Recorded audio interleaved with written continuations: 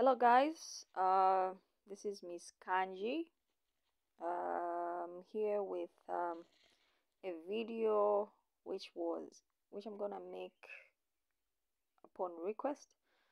There's someone who requested this video of entrepreneurship to be explained, so this is why I'm making this video, though the video will be a bit lengthy, and I hope you'll be able to stay with me until the end. So I'll be able to explain the business plan, and in form of an essay question, we'll look at this together. Okay, please, if you have any comments, leave them in the comment section. If you have any requests for a topic that you may not understand, you can leave it in the comment section so that I can be able to make a video for you in terms of leadership and management. Okay, so we continue. We'll look at the essay question.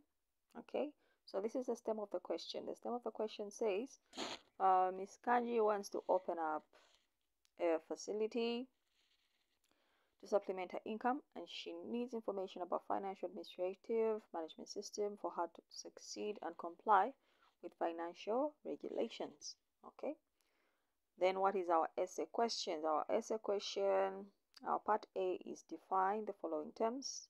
Number 1, entrepreneurship. Number 2, partnership. And then B, state 5 concepts of entrepreneurship. Then C, discuss the the steps involved in developing a business plan. Then our part D has got 2 parts. The first part being state 5 key features of firms that you would share with Miss Kanji to ensure she remains compliant. This compliance is in relation to the business that she wants to do. Then D2, state 5 ways of resource mobilization for a business. Okay, so if you look at this question, it is not specific to say maybe human resource mobilization, financial resource mobilization. So you can just look at the types of the different types of resources and how you're going to mobilize them for your business. Okay, so we'll look at the definition. So like I always say, when you want to define something in terms of leadership and management, always try to define it in your own words. Okay, so this is my definition according to the types of definitions that I saw. So this one goes like the process of identifying an opportunity in which a person can make a business and make profits from that business. Okay, so if you look for keywords in relation to the topic that you're looking at, then you'll be able to define that term in your own words. As long as those key terms are there, okay, the definition will be correct. So let's look at other definitions of entrepreneurship. So for example, the first definition here is the process through which individuals identify opportunities, allocate resources, and create value. Okay, so if you look at this definition, the keywords there is identify opportunity, allocate resource, then you make value out of those goods and services that you are serving to the community. Okay, another definition, the capacity and willingness to develop, organize, and manage a business venture along with any of its risks in order to make a profit. Okay, so if you look at this definition, the key terms, okay, develop, organize, manage a business, and then you take up any risks.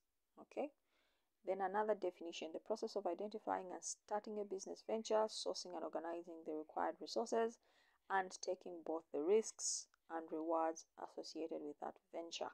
Okay, so if you look at this definition again, the main or the key words in this definition is of course you're identifying you identify an idea. You have an idea, then you start up a business venture, you source for funds, you organize those funds, and then you take up the risks and rewards associated with that business.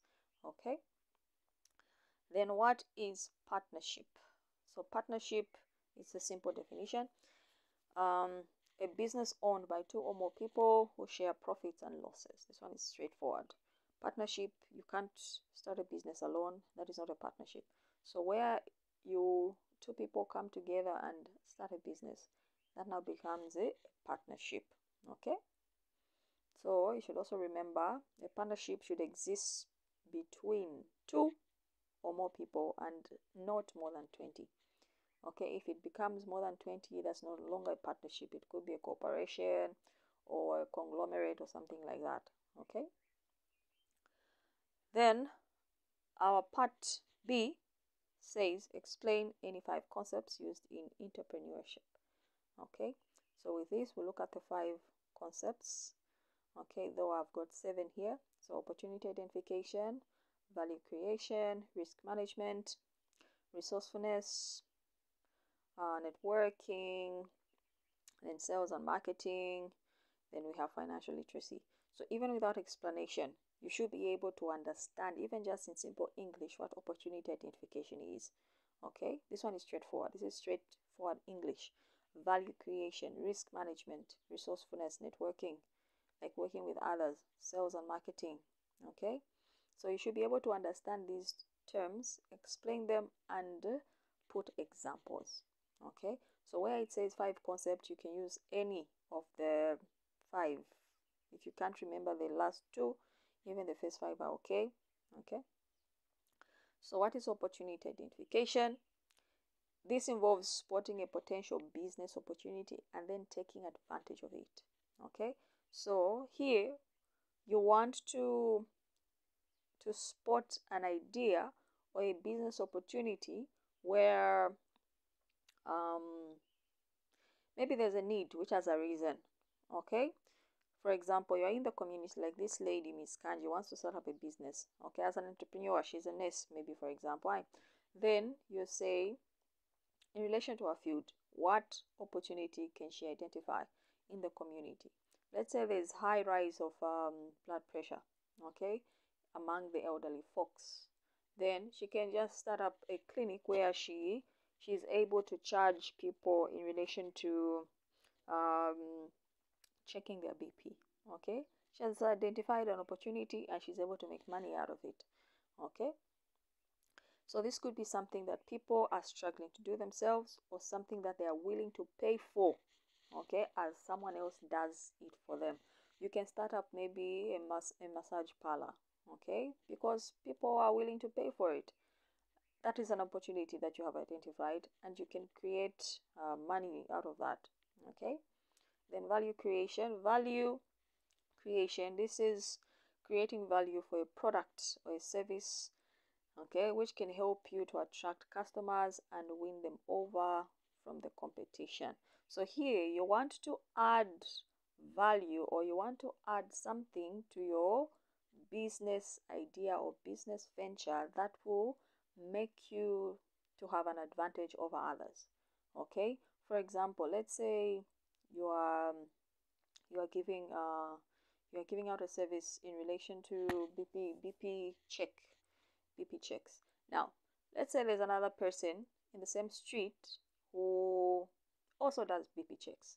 Now, what competitive advantage or what value are you going to add, or what amenities are you going to add in relation to your business that is going to attract other people, okay, to come and flock to your clinic and not go on the opposite side? That is value creation. Let's say you serve tea as the people are waiting.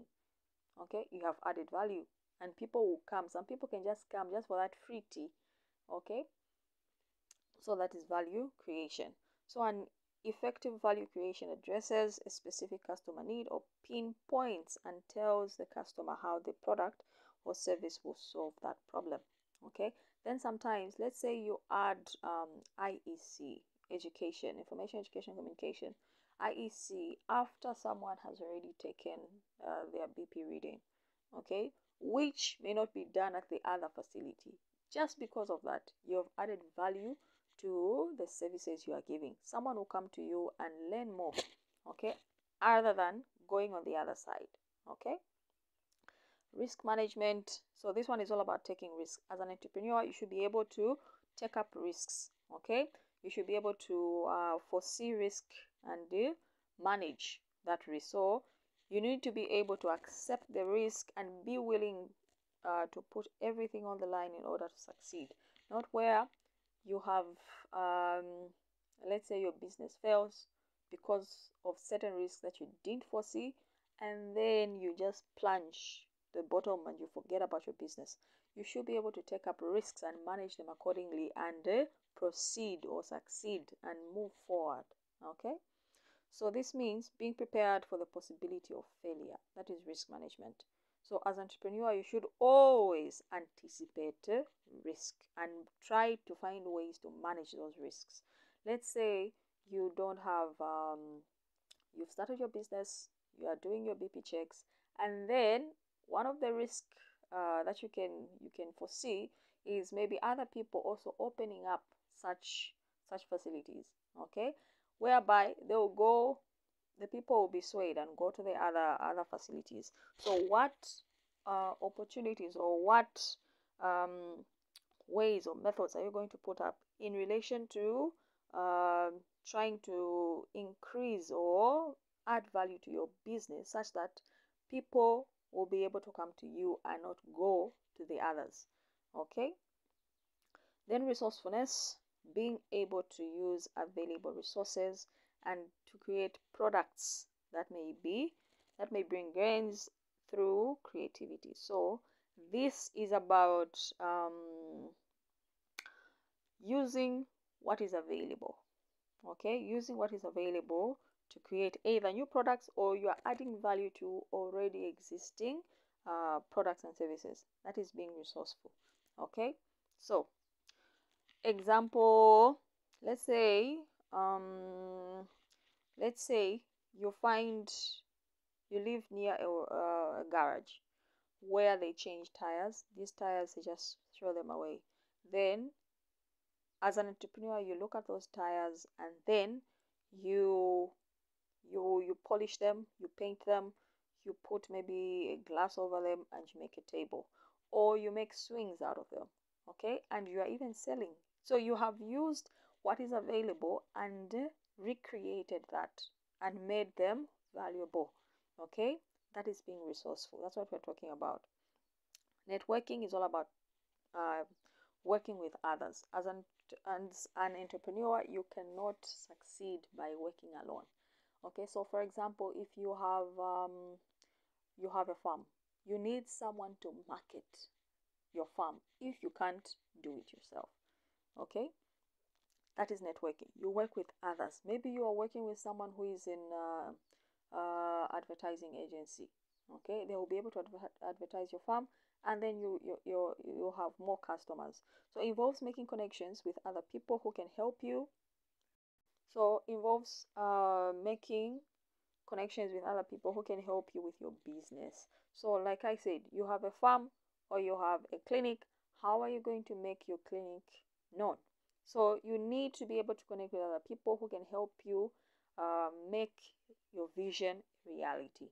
Okay, so if you are working in a clinic, for you to attract more customers, you may need someone who knows how to market that business.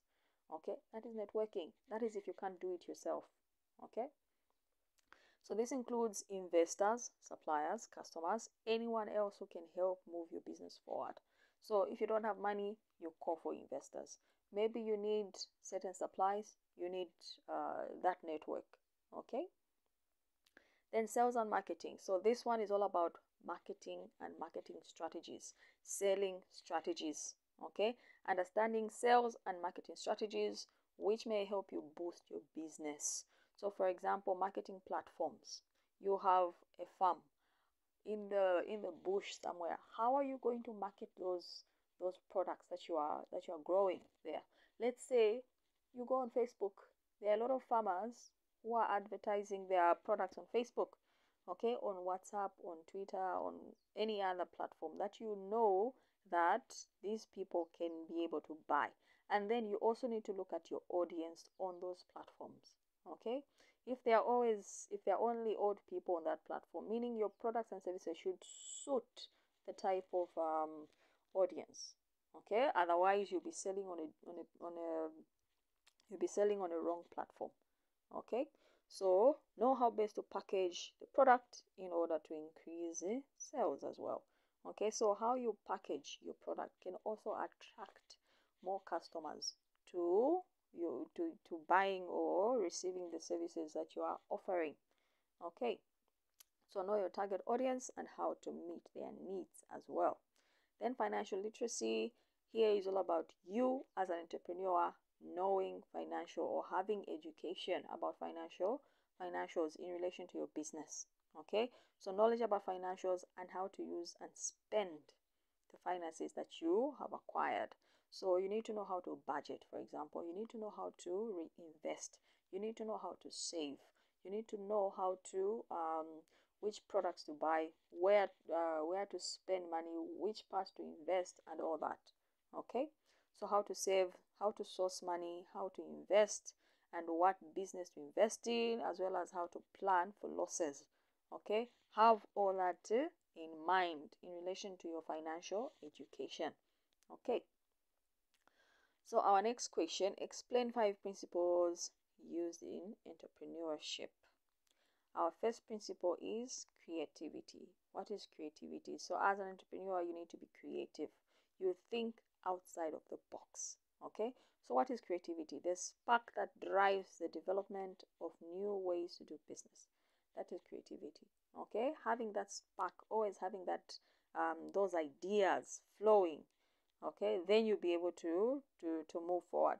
So it is the push that innovation, it is a push for innovation and improvement. It is continuous learning, questioning, thinking outside of the prescribed formulas. So you are thinking outside the box. You are looking at tires. Others are just looking at wasted tires which cannot work. You think outside the box, you see a table, you see swings, you see maybe you make rubbers for shoes, for example. Okay, you are thinking outside the box. Where others are unable to see, you see an opportunity. That is being creative. Okay. Then dedication. So dedication, as an entrepreneur, you need to dedicate, put more hours to your business, especially if you are just starting a business. There's no way you have started a business and you only use maybe 1 hour. You dedicate only 1 hour in a day. How is that business going to start off? It can't. Okay, so at the beginning, maybe you say I'll work on it every 10 hours, I'll dedicate it to this. Then the other 10 hours I'll use it for other things. Okay, so 12 hours a day or more, even 7 days a week, especially in the beginning, to get the endeavor off the ground. Okay, so here, if you want to take off your business, I'm saying you need to put in more hours. Unlike when maybe your business has already taken off, you have enough profits and all that, your business is just, it's well off. There's no need for you to spend 12 hours. No, you just need to now just sit and start making more ideas of how to improve your business, and you don't need 24 hours for that. Okay, so planning and ideas must be joined by hard work to succeed. Then dedication makes it happen. If you're not dedicated, your business is not going to take off. Okay, so as an entrepreneur, you also need to be determined. So this is the extremely strong desire to achieve success. That is determination. So no matter what comes your way, okay, you need to be persistent. Okay, that is being determined. So for example, the ability for you to push forward to that 10th phone call.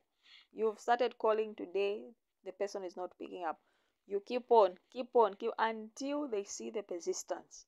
Okay, they'll know that this person is really serious about what they want. Okay, and you'll be able to succeed. Okay, despite any setbacks that may come your way, whether it is money, whether it is whatever, you need to be able to push through. Even if you have a crisis, the ability to push through that crisis, that is determination. Okay, then as an entrepreneur, you also need to be flexible, the ability to move quickly in response to changing market needs. Okay, so here, let's say for example, you're a musician. Your music was from 1990s and all those things, and The people in that time really loved your music. Okay, and then this is 2000. You are still here. You still want to make music, but the market need has changed because people want to hear people who are rapping, even if they're not rapping about anything sensible, but as long as they go to they have a nice beat and all that, they're able to listen to such songs. Now here you are still playing music from 1990. How are you going to meet the market needs of these youngsters who are always wanting, loud music and all that? So you need to change if you want to succeed. That is being an entrepreneur. That is being flexible. You change in relation to the market needs. Okay. Then passion. What is passion? Passion is what gets the entrepreneur started and keeps them there. It keeps on making you push on. You keep moving forward. Okay. So here is about convincing others about what your vision is all about. Okay, have the passion or have the love for your business. Without that, they won't see the drive. Okay, they won't see that um, that love for your business. They won't see you as being able to start up something. Okay, so it can't be substituted for planning, but it will help them to stay focused and get others to look at their plans. Okay, where you are passionate about something, you'll be able to persuade people to even invest in your business. Okay, without that passion, you can't succeed. Okay, self-confidence. So as an entrepreneur, you also need to be confident. Okay, so comes from thorough planning, which reduces uncertainty and the levels of risk. It also comes from expertise. So self-confidence here, we're simply saying, as an entrepreneur, the business that you have started, you need to be confident about it. Okay, you've started a clinic where you're taking BP checks, and then someone just comes to say, in this community, you can't succeed. There are no people here. Okay, so because of the expertise that you have and the knowledge that you have in relation to the business, you can be able to convince those people, those skeptics, to say, no, because of this, and this, I know this business is going to succeed. That is being confident.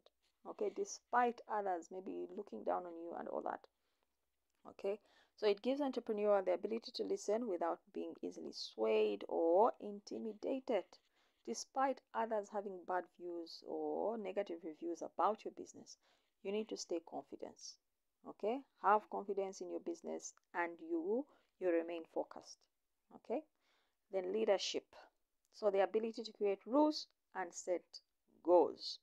Okay, and the capacity to follow through with those rules that you have set.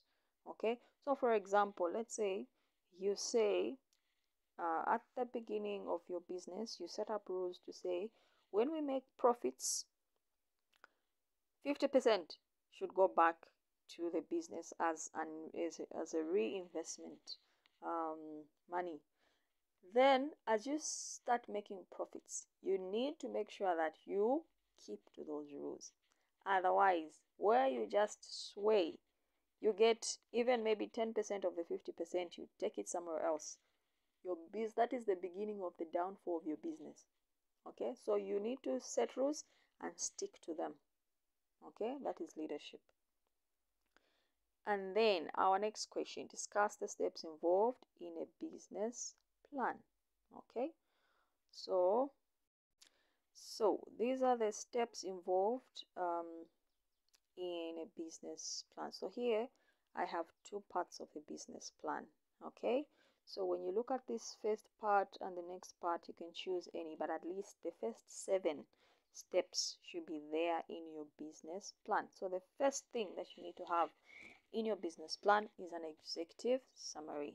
Okay, so this summary includes overall business structure. So for example, the organogram, the hierarchy and all that, the goals of your organization, the mission statement, the philosophy, values, products and services that you offer, financial projections, short term, long term.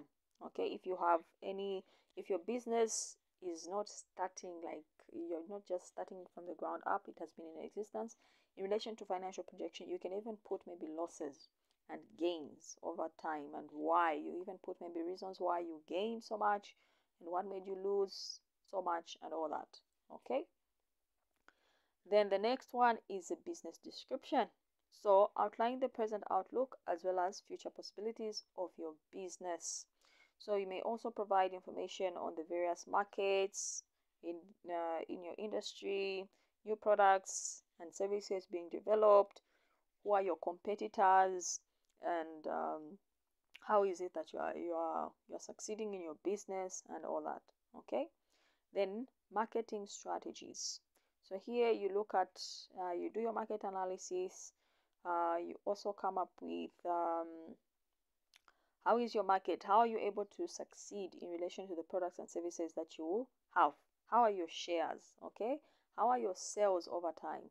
How are your profit margins and all that? Okay. Then competitive analysis. Here we're looking at competitive advantage.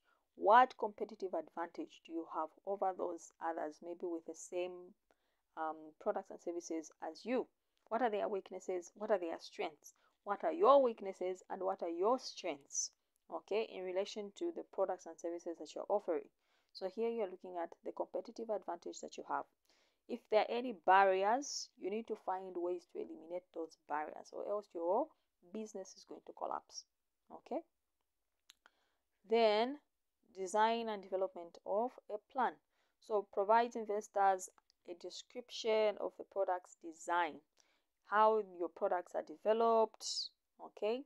Then the marketing strategies and all that. Creates a development budget that will enable the company to reach its goals. So here you want to see in relation to the products that you have, how do you design them? Okay, if you have a service, how do you run those services? Okay, a proper in-depth description of what products and services that you have at that company. Okay.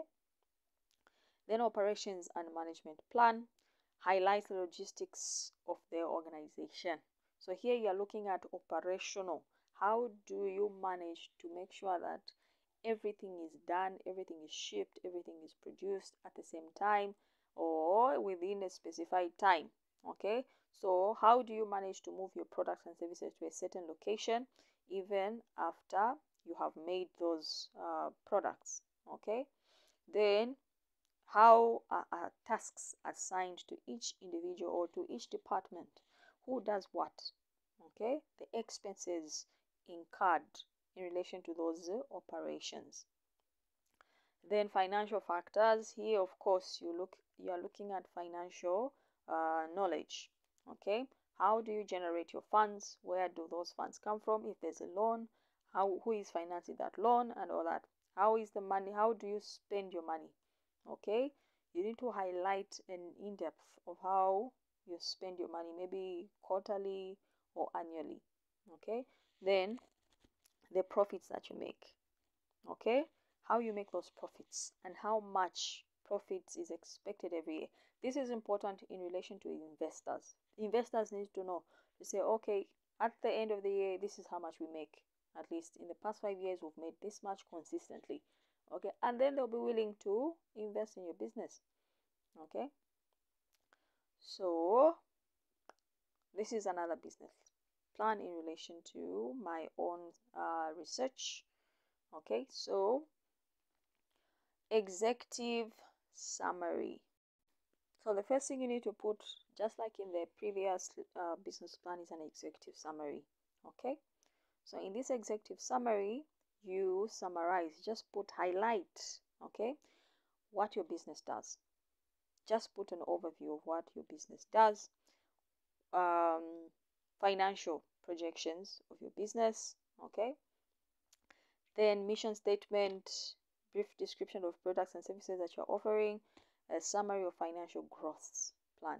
Okay, how are your profits? What is your expectation of your profits? Okay, then company description. Here you give a snapshot of your business. So what you can include, for example, business name. Okay, the address and location of your business, the people involved in that business. So for example, here putting up a structure, an organogram, who reports to who, okay? Then their skills and their expertise and all that, okay? Then under the same business plan or business or company structure, you can also add what type of business do you have. Is it owned by one person? Is it a partnership? Is it maybe you have different businesses coming together and all that, okay? Then our next part, you need to add your objectives for your business, okay? So what are your goals as a business entity? What are your objectives? Long-term, short-term goals, you add them there, okay? Then a business strategy that deals on how you plan to achieve those goals. So you set up your goals, you also put explanation, say in the next maybe 2 years, this is how we're going to do this, and you put up explanations how you're going to achieve those goals. This one is important if you have investors. If you have investors who wants to invest in your business, you need to put up those strategies on how you are going to achieve those goals, okay? Then the fourth part, describing your products and services. Here you need to describe them in detail. So in this you need to add the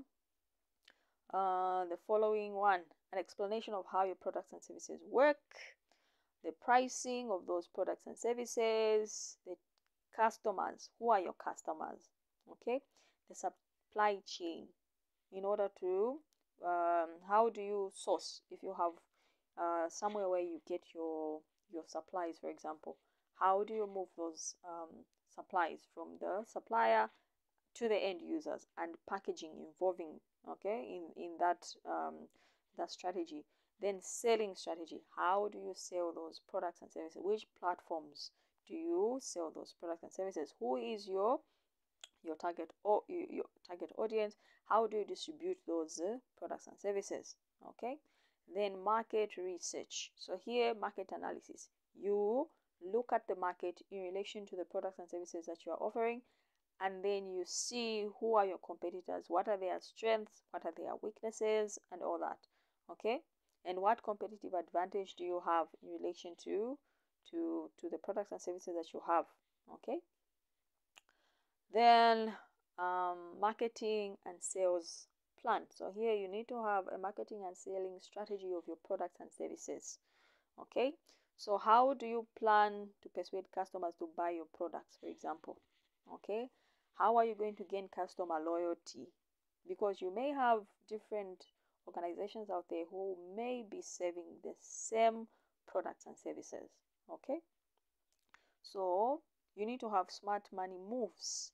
How are you going to make sure that your business survives despite competition out there, okay? So get access to business insights and recommendation and experts, okay? You need to get knowledge from experts. Maybe you need to find someone who knows how to market businesses, okay, products and services. Then you'll be able to have a competitive advantage over others.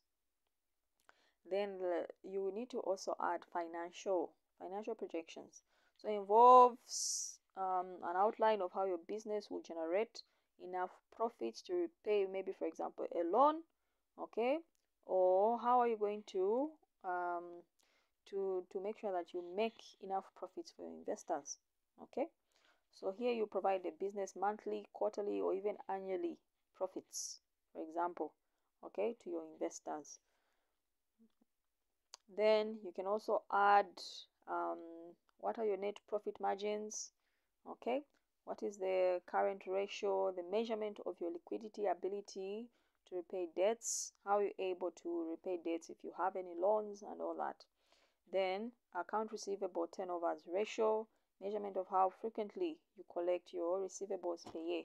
So receivables are things like things that you loan to others, and how are you able to get your money back, okay? So you put up that strategy, not where someone borrows something from you as a business, and then you have no track records of how you're going to get that money back, for example. Okay, so you need to have strategies like that. Then the last part, you can add an appendix. Okay, appendix is just supporting documentation for your business. This one is important if you are looking for investors. So example of appendices to add, things like licenses, okay, CVs or resumes for your employees, okay. What equipment do you have? Do you have any permits? Do you have any patent rights, maybe for a certain drug that you are making? Okay, not where you are making a certain drug and then someone comes and starts suing you to say this is our product you just stole from us. So you need to have patent rights to whatever you are making if you are the sole proprietor. Then bank statements, contracts for employees, okay, and all that. Okay. Then our last part, that is part D. Part D had two parts. The first part was state 5 key features that you would share with Miss Kanji to ensure she remains compliant in relation to the business that she's doing. So here you need to understand what FAMS is. What is FAMS? And then these FAMS, okay, what is it and what are the key features of FAMS? So FAMS, Financial Management System. So this one is a software that managers use, okay, to organize or to manage their businesses in relation to expenses, payments, and all that. So the question is asking you to say what are the key features of FAMS, of this software that these managers use. Okay. So the key features are a lot. I'll just highlight some of them. So this FAMS, the Financial Administrative Management System, which managers use, should have bank accounts. So these bank accounts can be for the organization where maybe the profits or the monies go into, then bank accounts for the employees. Okay, so these employees, maybe for example salary accounts and all that. Then automated expense tracking. So this one should is a system which tracks everything that you are spending, okay, so that you don't run into a loss. You'll be able to know to say, okay, we spent this much this year. Have we made any losses?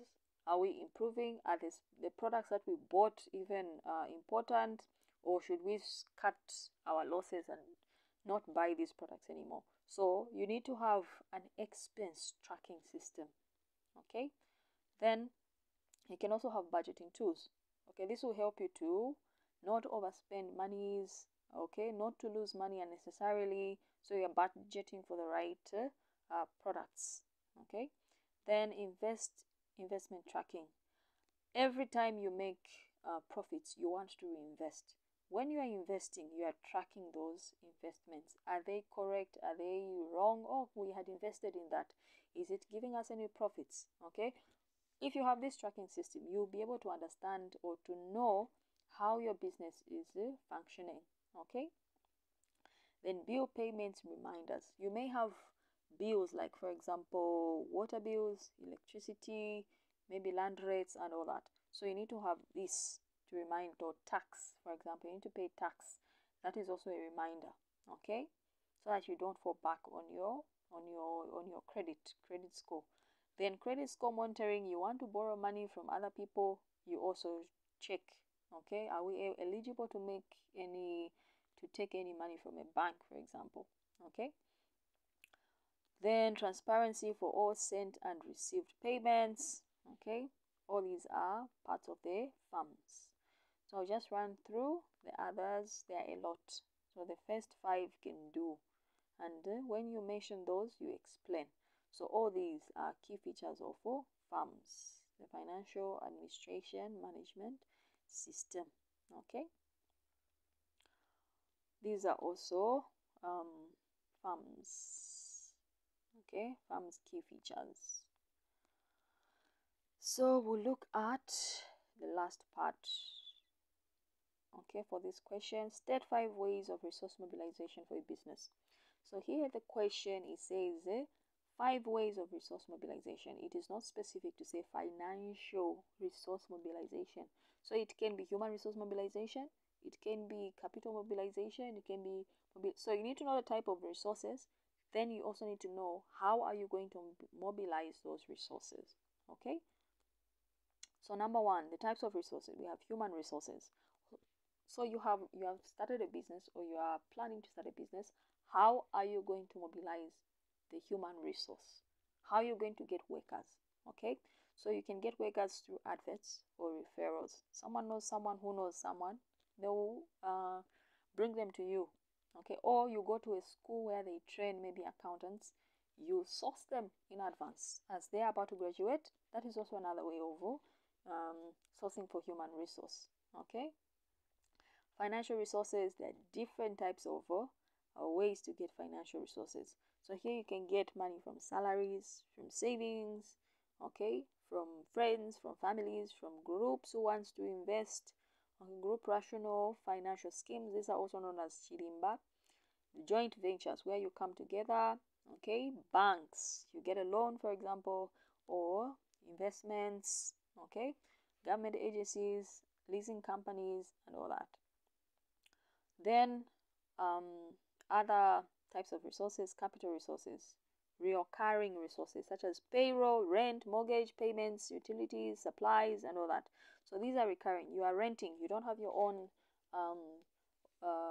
land, for example. You don't have your own property. You are renting.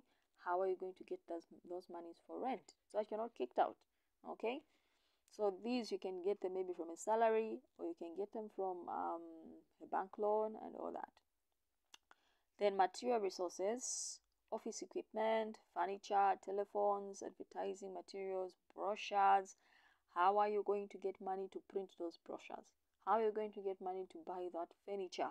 Okay. Then infrastructure resource, building, office space, storage space. How are you going to have this? Okay. So financial mobilization part. So you can get money from a salary, okay, to finance your business. You can get money from savings to finance your business. You can get money from sponsorship from government or individuals. You can get bank loans. You can get money from joint ventures and partnerships. You can get money from group rational financial schemes, also known as chirimba. You can also get money from bank interest. Okay, these are some of the ways that you can get money from. Okay, you can also get money from sale of property. You sell a building, you raise money maybe to pay off loans and all that. Okay, so I hope this has been helpful. I know it has been lengthy. Okay, so thank you for staying up to the end. This is Miss Kanji. Please subscribe and please share with others. It will really help the channel to have more hours. Thank you so much. Okay.